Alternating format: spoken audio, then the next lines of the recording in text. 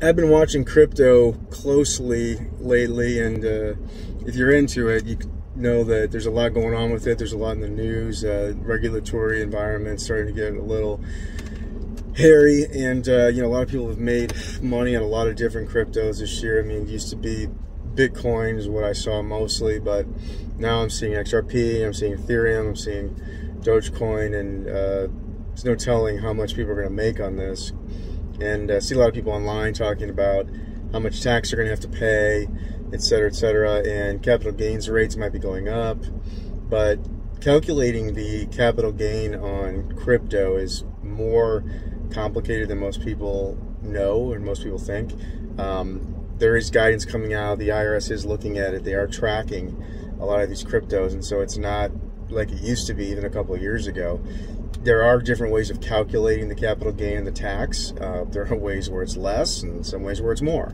And you have to have that kind of knowledge to know how to mitigate your capital gain on it. But then also, a lot of people don't know that you have options to defer that capital gain. There's various vehicles you can use to defer that capital gain, and especially if you're thinking that capital gains rates might go up, or if you don't need the cash, et cetera, and you're fine sitting on it for a while, might be a good option to defer that capital gain in a different vehicle, and then potentially pay that capital gain at another time, and invest it in the meantime and let it grow. So a lot of people talking about capital gains in crypto right now. I totally understand why.